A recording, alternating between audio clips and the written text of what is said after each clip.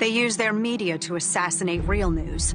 They use their schools to teach children that their president is another Hitler. They use their movie stars and singers and comedy shows and award shows to repeat their narrative over and over again.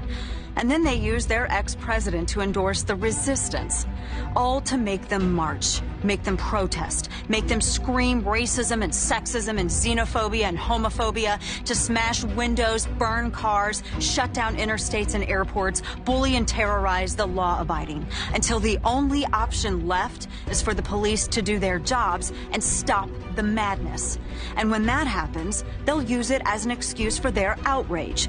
The only way we stop this, the only way we save our country and our freedom, is to fight this violence of lies with the clenched fist of truth. I'm the National Rifle Association of America, and I'm freedom's safest place.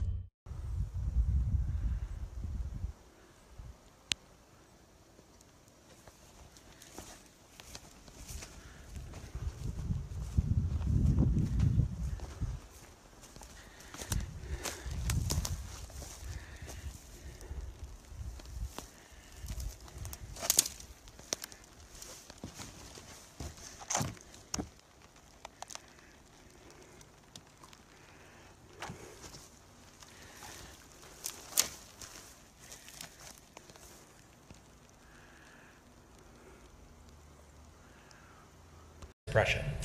Well, I think a substantial part of it was voter suppression. No question in my mind. If you look at Wisconsin, photo ID has led to over, about 200,000 people not being able to vote who could before, and the election was lost by about 22,000 votes.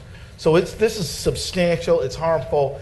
And in Minnesota in 2012, they tried to pass photo ID in our state, and we defeated it at the ballot box. But let me just tell you, they weren't pushing it because there were confirmed cases of imposter voting going on. There are like virtually no cases of imposter voting going on throughout the country. To claim voter fraud is a fraud in and of itself.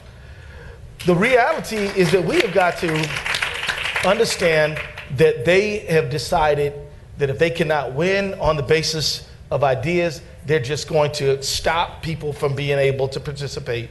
And I think that voter suppression kind of feeds on itself, right? So if you suppress some people from voting, they're not voting, people get discouraged. They say, well, I don't have an ID.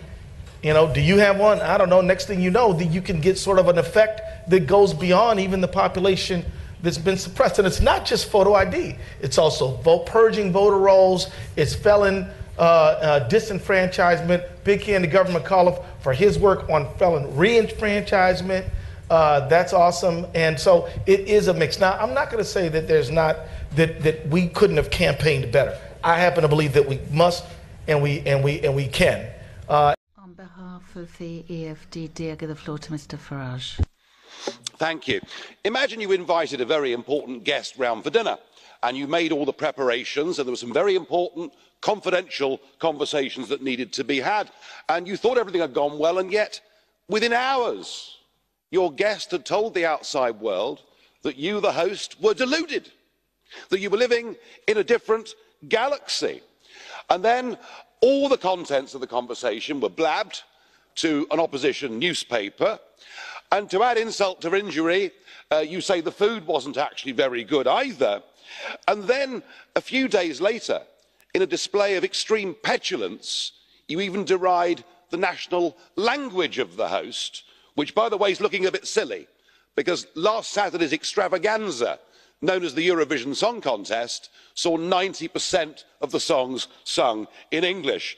Now, if you were the host and you'd been treated like that by somebody that you thought was important and somebody you thought you could trust, I think you'd be asking yourself, were you dealing with a reasonable person? Now, I don't know, Mr. Juncker, whether this is how you carry on in Luxembourg. I doubt it, because in any other part of the civilised world, frankly, that behaviour would be considered to be bloody rude, and the act of a bully. Well, I'll tell you something.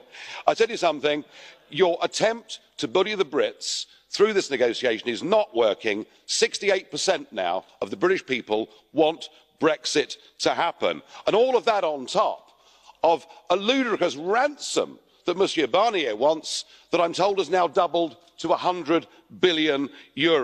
Either we get some grown-up, reasonable demands from the European Union, or the United Kingdom will be forced to walk away before the end of this year. We can't spend 2 years with this farce. There is a big, big world out there, and I'm beginning to think that perhaps, I very rarely agree with Marxists, but perhaps Mr Varoufakis is right when he says about negotiating with the EU, it is a technocracy that is desperately clinging on to its own exorbitant and illegitimate power.